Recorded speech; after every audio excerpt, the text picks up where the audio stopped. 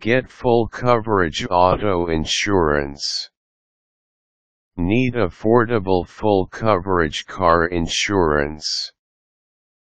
The first thing that needs to be mentioned is that there is no such thing. Every insurance policy has limitations and exclusions for items such as wear and tear, maintenance, and negligent actions by the insured. The term full auto coverage insurance is usually referring to a policy with the following coverages: first-party auto coverages. Comprehensive. This is for damage caused to the insured vehicle by a loss due to something other than collision. Typically, this will be fire, theft, vandalism, and weather damage.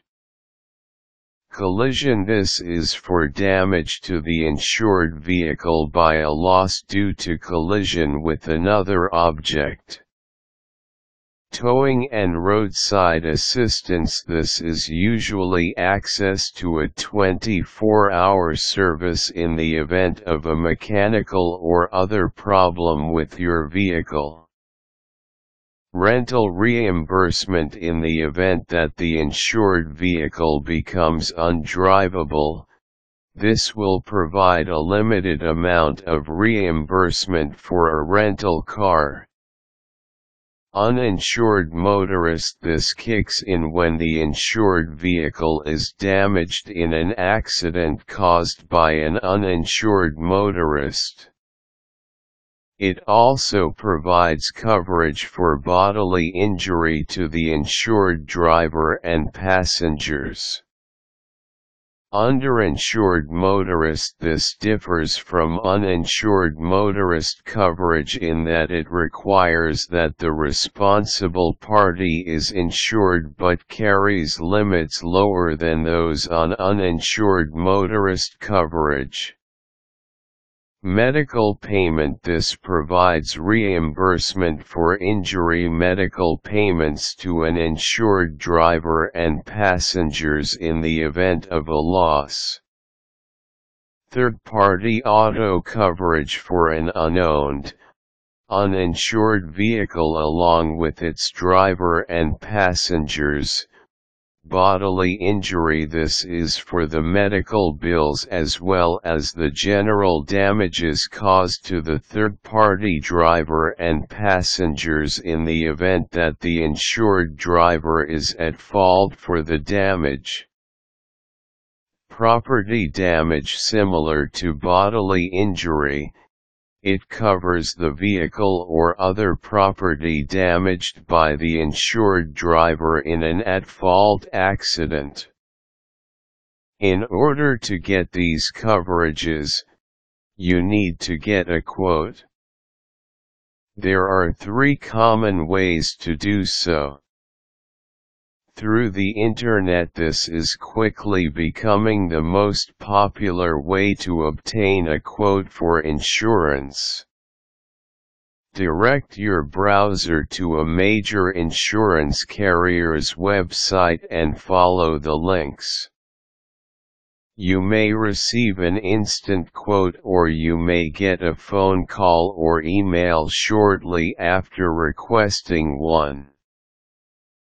There are many sites with free car insurance quotes, so don't use any service that makes you pay for quotes. Be sure to compare insurance quotes, and if you are a student, check to see if you're eligible for discounts. Over the phone. Contact your current car insurance carrier directly. Check your declarations page of your policy to find a phone number for policy services. Once you have the number, call and request a quote for the listed coverages. Contact a local insurance agent. The traditional way of obtaining a quote is to visit your local insurance agent and request one. Once you have your quotes, review the details of each and make sure that the limits are adequate for your needs. Contact the insurance company to let them know that the quote is acceptable and that you would like a policy. Prior to being granted a policy, you may be asked for the following: driver's license and proof of prior insurance, if applicable. Documentation supporting your ownership of the vehicle you are trying to insure.